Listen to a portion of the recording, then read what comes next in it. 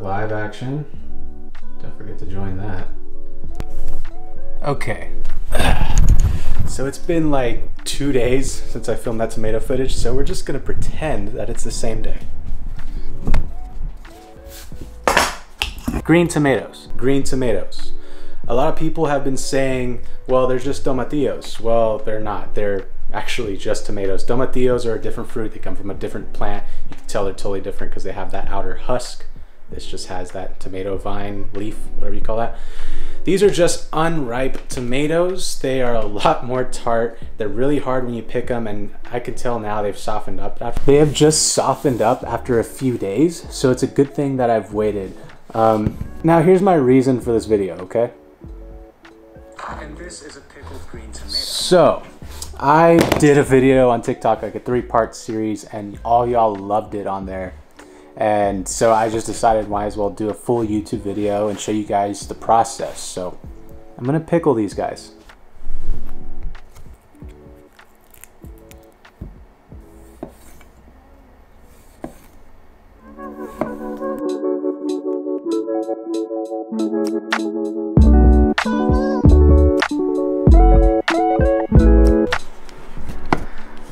All right, there we go. They're all cut up and ready to go for our pickle.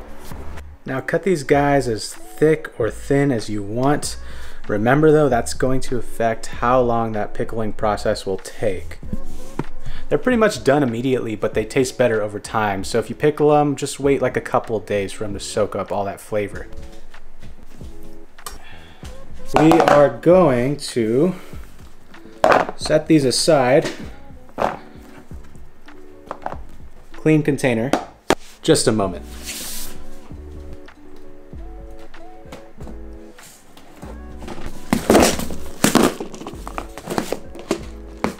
What I have here is all of the spices that I'm gonna blend together and put into the pickling liquid. So I've got coriander. This is gonna bring in a nice fruitiness. Then fennel seed. This is nice and sweet. Then we've got a smoky black pepper. Of course, I like it spicy, so we gotta do some red chili flake. And then urfa biber. This is like a fruity, sweet, spicy pepper. I love it, it's delicious. So here's a quick spice tip.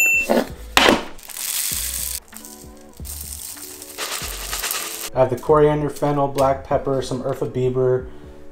Don't want to do any ground spices, only whole spices. The urfa biber is an exception just because it's a chili and I want to reconstitute it. Not chili flake, that's the seed. We don't want to do that.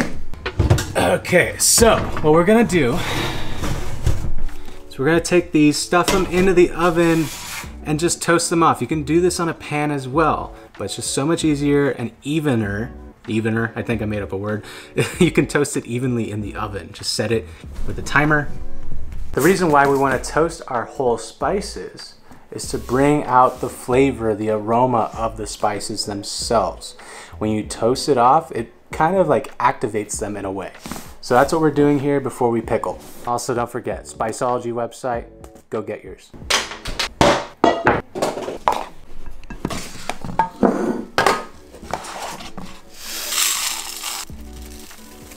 Garlic cloves. This is what we want. Apple cider vinegar. This Bragg's one's the best. It's got that mother in there. Got about 3 cups of the vinegar in here. And then I'm just gonna go ahead and do 1.5 cups of good old H2O. Salt to taste and some sugar to taste. Now once you've brought this guy up to the simmer, taste it. If it needs more salt, add more salt. Needs more sugar, add more sugar. If it's too much vinegar, add more water. If it needs more vinegar, add more vinegar. Pickling is basically all to taste for me, in my opinion. I'll write down my exact ratio down there, but some people like it more acidic than others, you know?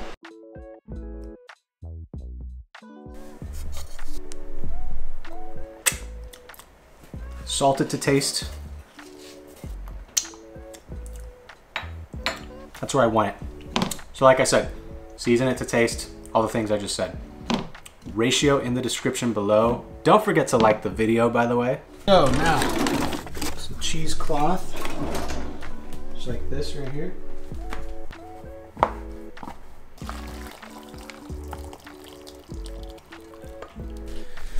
Now this stuff is just going to go into the fridge. I'll take you guys out of the fridge now. They get better over time, seriously, okay? So as you can see, the color has changed on quite a bit.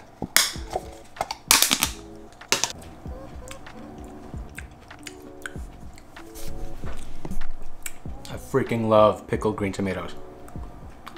They're so good. At the restaurant that I worked at, we would pickle green tomatoes once a year because we'd just get a huge batch from the farm. And these would go on our burgers, right? And they were delicious. People look forward to it every year. The only thing that we didn't look forward to was having to slice cases and cases of these damn things.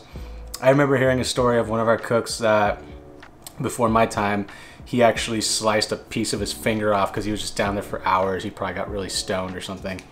But anyways, these are really delicious. You can hold them in your fridge for months and months on end. I mean, I've found some from like a year past in our restaurant that were still good and delicious. Remember, they get better over time. I would say like after a week is like when they're prime, you know, they're great. So give us a try. They're so good. I'm gonna do a fried green tomato video if you guys wanna see it. So if you wanna see it, comment down below. I wanna see the fried green tomato video and I'll make one, okay? I don't know if you guys wanna see it, so just let me know. I'm out of here.